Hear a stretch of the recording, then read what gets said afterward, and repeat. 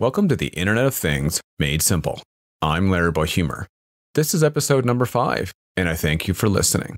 As always, remember, our new webpage, theinternetofThingsMadeSimple.com, has some great material on IoT. In our main topic tonight, we're going to be talking about the top 10 things you need to know about the upcoming launch of 5G. But before we get to that, we're going to open with something that affects many people, and that's the possible demise or downfall of the role of cashier. Many of us started out our careers as cashiers. It might have been at a retail store, or perhaps it was at a restaurant, and it was a role that always seemed easier than it really was. People look at it and say, you just take money and scan things. How hard could it be? Well, you know what? A great cashier is worth their weight in gold. About 20 years ago, there was a great IBM commercial that kind of foreshadowed some of the technology that's out there today. And in the commercial, if you remember it, and you could find it on YouTube, the gentleman walks around the store and there's a security guard watching him, and the guy's putting things into his pockets, and you assume that the guy's stealing. And when he actually walks past the cashier, you're thinking, oh great, the security guard's going to grab him. But instead, the security guard just grabs the receipt and passes it to him saying, "Sir, you forgot your receipt," because all the checkout had taken place automatically. And obviously 20 years ago, that was well ahead of its time, but that's something that's actually happening today. Stores like Amazon Go have made this a reality. All you do is walk around the store, take whatever you like, put it into your bag or in your pocket, and then it charges a pre-approved credit card on the way out. People are often missing one important point about this, though. The reason why this system works is due to an incredible amount of sensors and cameras, and I'm not sure everyone's actually paying attention to the security and, more importantly, the privacy issues that this brings. And what I mean by that is, who knows where this data goes? Amazon is not just using this to create sales, they're actually using this technology to learn about people. And yes, they're doing it as a batch. So they're going to say, 40-year-old men tend to go towards this product and not you particularly. But I'm not sure people have thought about this. But it also brings up another point. Are we really just increasing the demise of the cashier? Most of us use self-checkouts, especially those under 50, if they're available. And I honestly prefer them myself. I've gotten pretty good at barcode scanning. But are we actually just making sure that this job is going away? Well, it's not going to go away overnight. There are 3 million people, according to the Department of Labor, that list their occupation as a cashier, and that's just in the US. So it's going to take a while. But once people start getting used to technology, how fast it's accepted and used can really gain traction. Just look at pumping your own gas. When I was a kid, and I'm in my mid-40s, you always had somebody pump your gas for you. The idea of self-serve was pretty rare, if at all. Now, when's the last time you had somebody pump your gas for you? I know there's certain states in the US, I think it's New Jersey, where they still mandate it, but that's definitely the exception. And people complained at first about pumping their own gas, but after a while, it just, became part of life. And I think the demise of the cashier, whether it's you checking out yourself or these advanced systems like Amazon Go, are just inevitable. And I just wonder, is it going to be like when I tell my kids that somebody used to pump our gas and they don't really believe me? Is that going to be the same when they tell their kids that we had to stand in line at the cashier? When we come back from a few second break, we're going to talk about the top 10 things you need to know about 5G. Back in 5 seconds. Okay, welcome back. One comment that I had from our previous podcast where I did a top 10 list was I didn't actually list off the number for each point. So I said this is the first point and then just went to the second and third point. And I was joking around with the person who made the comment saying, I guess you've forgotten how to count. So in order for this person not to complain again, I'm going to actually list off the number before each point.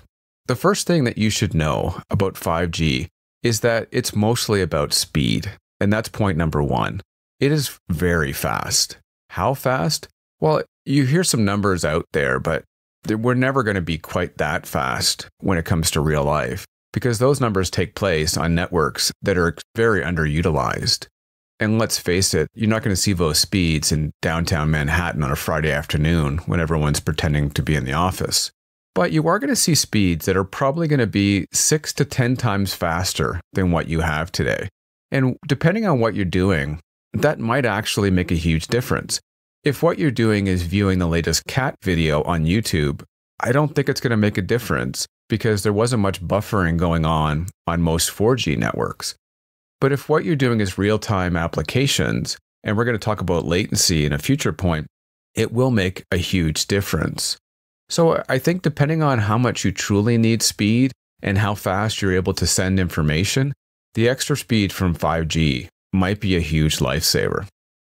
Point number 2, and this is what I was just referring to, is that it's a lot lower latency, and that makes things much more real-time than ever before. If you're trying to do an application that needs connectivity that is close to real time, like a phone conversation, you can handle a little bit of latency or delay in the network. It might just be an extra half second sometimes here and there for the information to go back and forth, but you can normally deal with that. And the same goes for video transfer because you can just buffer and other technologies. When it came to true real time, 4G didn't quite cut it. So if you look at the idea of real-time surgery, where a surgeon might move something on their end, and it will move the equipment on the other end, if all you had was 4G, I guess you dealt with it. But it was never optimized for real-time traffic. The latency that's involved in 5G drops down to a point that it's almost wireline or landline level. Not quite, but it is getting there. And so that's going to make a lot of real-time applications much more efficient. The same goes for things that are extremely secure. If you're looking at some of the high-end government work, perhaps some really big financial transfers, any kind of delay might allow for the potential of that packet being sniffed or stolen. And a lot of these people wouldn't use wireless because they didn't quite know what was going on with that delay across the network. When you get to more real time, there's less chance of that packet have been looked at. And because of that, you're going to see some more high secure applications now starting to move towards cellular. Point number 3 has to do more with the network side, but it's just more of an FYI for you. And this has to do with the different towers that are involved and how it might make some rollouts more difficult. If you ask the average person what a cell tower looks like, they're going to point to some ugly monstrosity thing at the side of the road that most municipalities fought to keep out. And that's because the towers covered a much bigger area, so it generally had to be a little taller to see over things. That's not quite the same when it comes to 5G. The frequency, and I don't get too nerdy here, simply doesn't travel as far. So you need to have many more towers that cover a little less area for each one. So instead of having this huge tower in someone's backyard or at the side of the highway, what you're going to have instead are towers that are often as small as a pizza box. And they're going to have to be placed much closer to where people are. So much closer to street level, for instance, in a downtown core. And that's going to make things more difficult because it was a lot easier for a city just to say, okay, you can use the top of this building for a tower. What do you do when it comes to things that are closer to ground level? Where does the carrier put these boxes? One thing that the Trump administration has done, and a lot of people don't like what they've done in many cases, but this is one area that should help the industry, and that's they're trying to take away some of the barriers that are being put up to allowing this connectivity to take place. So they're making it much easier for permits to be given to cell carriers to actually place their towers where they need to be. So that should help out the rollout. Point number 4 is a term that I've mentioned a couple times, and that's what's referred to as massive IoT. And what it's referring to is the incredible, phenomenal capacity these networks are going to have to support many users. Many times now, users simply find that the signal degrades when you get too many people in a certain area. And I think that kind of makes sense. There's always some limiting factor to how many people or how much bandwidth can be in a certain area. What you're going to see now is 5G is introducing massive IoT, as I mentioned, and that's going to allow up to 1 million people in a square mile, as an example, to actually have connectivity. And the reason that's important is that if you're asking companies to put 5G into everything, they're going to want to make sure that there's optimal connectivity wherever the device goes. And that's why this is a technology breakthrough that should make it much easier. And that's going to help out a lot of things like self-driving cars, because eventually at some point, each car on the road is going to be transmitting huge amounts of data all the time while it's driving. And that's something the carriers are both looking forward to and are nervous about, to be honest. The fifth point is that it's going to lower down cost. And that's great. You might think lower cost, next point. But I wanted to delve further as to what the implication might be to the overall world of technology, especially on the consumer side. If you're doing a product for the home, say a smart toaster, for instance, or a smart stove, it might not have made financial sense for the vendor to actually put cellular on board, just because the bill of materials for a toaster were so low. And what happened was, if the device was smart, they put in a Wi-Fi chip. But that meant that the end user had to actually enable it on their Wi-Fi network and make sure it stays up there all the time. If that connectivity was an important part of the overall experience, so say in the example of a smartwatch, people do want the connectivity to be able to upload it to the cloud, then the chances of the end user keeping that device on the network are quite high. I have mentioned before, I have a smart stove at home, and the only time I've ever had it connected to the Wi-Fi network was when I had an issue and the customer service person asked me to enable it to the Wi-Fi network. They then made some kind of a software upgrade over the air, and it fixed the stove. After that, I didn't see a reason to leave the stove on the Wi-Fi network. I'm not talking to it on the Wi-Fi network, so why would I want it on there? The manufacturer, though, does want that stove on the network at all times. They do want to get user data, and they do want to see how things are being used and how different parts are working on the device. With 5G technology bringing down the cost of connectivity, now it's more likely that you're going to see definitely the stove will have cellular connectivity on board for the manufacturer, but even that smart toaster, it's going to start making financial sense to put these consumer-grade devices onto the cellular network. Not only from a hardware cost, but the ongoing airtime is going to fall as well. So it might have cost dollars per month to connect a device. Now it's going to cost pennies per month. So you're going to start to see Wi-Fi being taken out of a lot of devices. And in the previous podcast, I actually talked about that. Will 5G replace a lot of the Wi-Fi modules inside of consumer devices, especially in the smart home? And I think it will. When we come back from a few second break, we're going to cover points 6 to 10. Back in 5 seconds. Number 6. One great marketing tactic is to build up excitement for your product at the time of launch. Companies normally do this by creating a lot of pre-launch hype for their product. And 5G is definitely in that pre-hype phase right now. One of the problems is that it's nowhere close to being available in many parts of the country. You hear talk about 5G, and you even hear devices that are going to have 5G soon. But it's really only available in some pretty limited testing. And if it is available commercially today, it's going to be in small areas. So I think there was a couple of cities in the US that were somewhat widely available.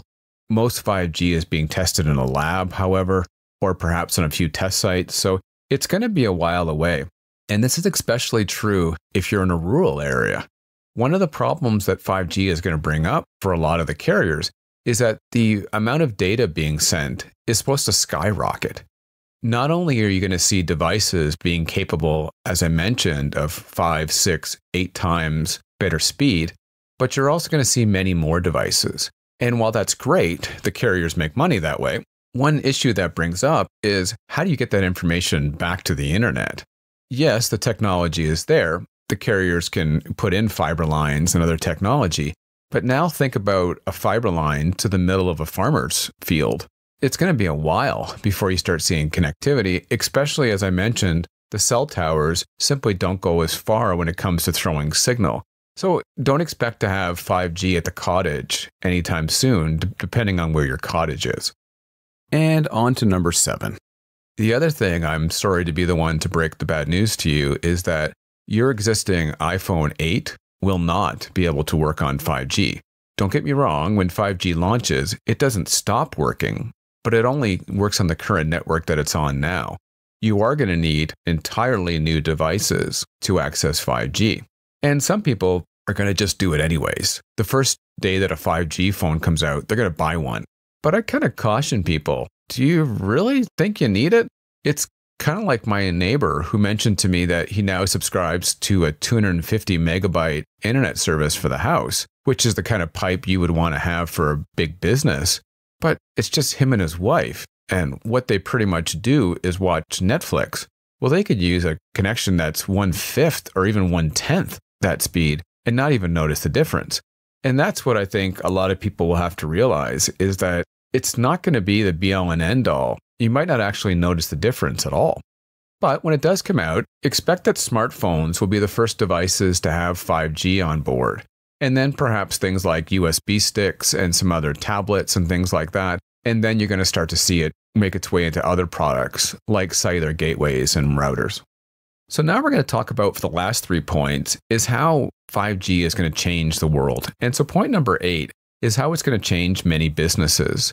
Today, most business takes place in some kind of a fixed location. And I'm not talking about e-commerce here. What I'm talking about is business itself. So you go into a law office, you go into a store, you go into any other service place.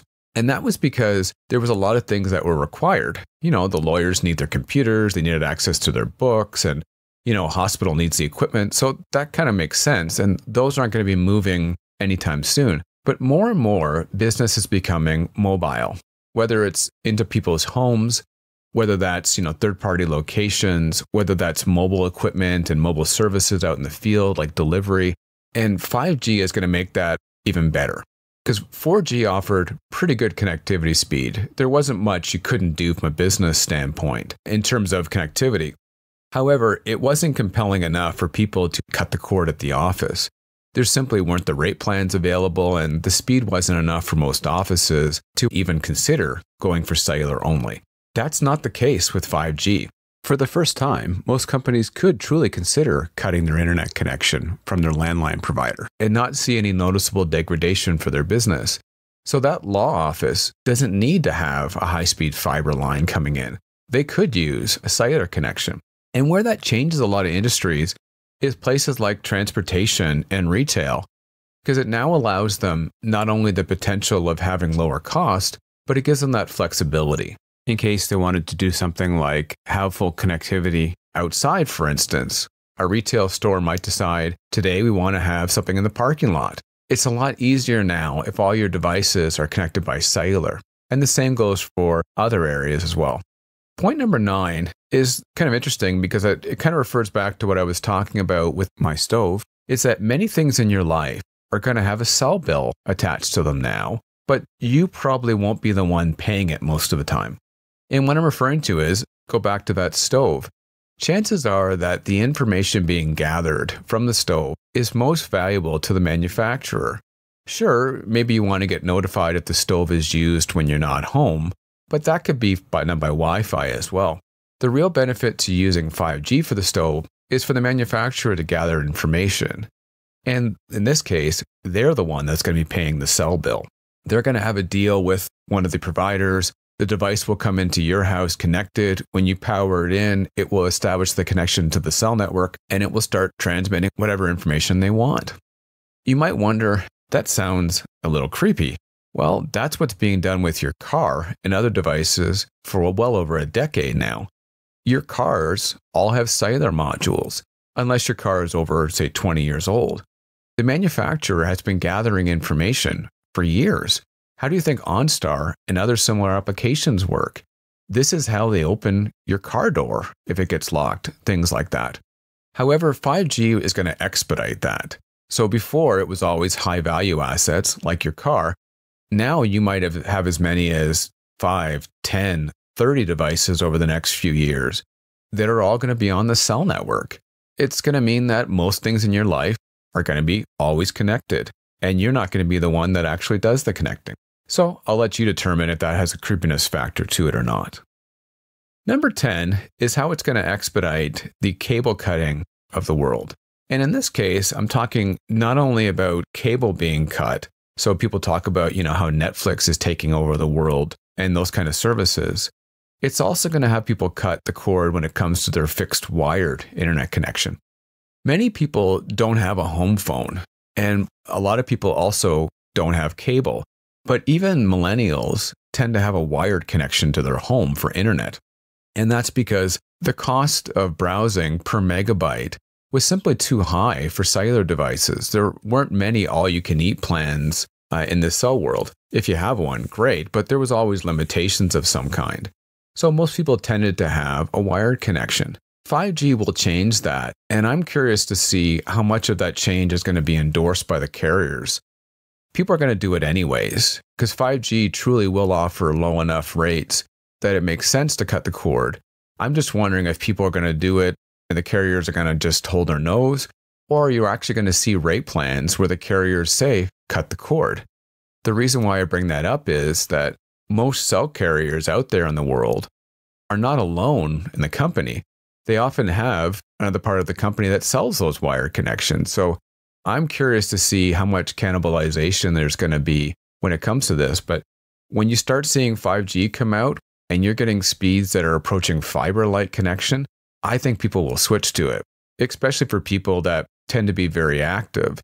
So if you have a cottage, for instance, or if you're always, like me, sitting in the stands while your kids have practices and games, being able to take that connectivity with you with one bill is very compelling. And I think especially the millennials will definitely do that pretty quickly. I hope you enjoyed this podcast. I look forward to having you listen to future ones. As a reminder, they're available every Thursday. I also humbly ask that you subscribe to this podcast using your favorite podcast service and look forward to having you come back again. Thanks for listening. I'm Larry Bohumor.